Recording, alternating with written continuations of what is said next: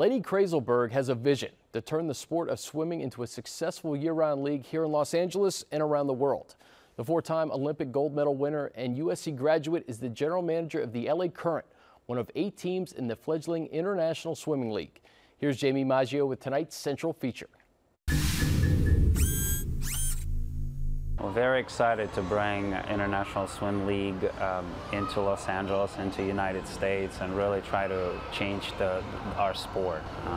Nothing like this has ever existed before, where it becomes a professional league. What was the initial reaction when you started to reach out to people and tell them what this was and what your thought process was? Well, the athletes are really excited about this opportunity, and to have a chance to be in front of a larger audiences and to have a greater exposure.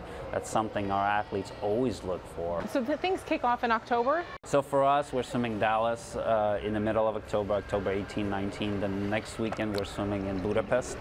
And November 16th, 17th, we're swimming in Washington, D.C. And then the top 4 teams go to Las Vegas for the finals, which is December 20th and 21st.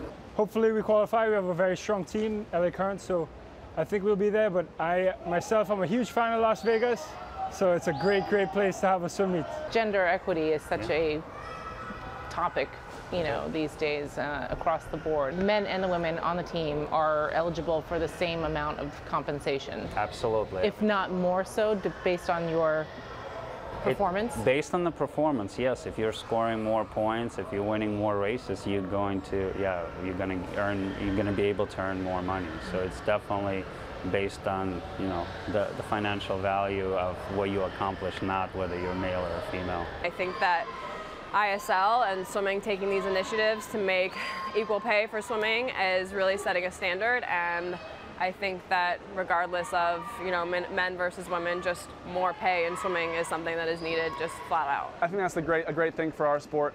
I've always seen the sport of swimming as one to pave the way for a lot of things, and I think it's great that we're going to start this new thing where we have the women and the men who are equally as known throughout the whole world. Each have their own skills, their own talents, and we can bring in this new thing where each of us have an equal pay and equal opportunity to show how much we love our sport and how much we want to fight for it to be a worldwide phenomenon.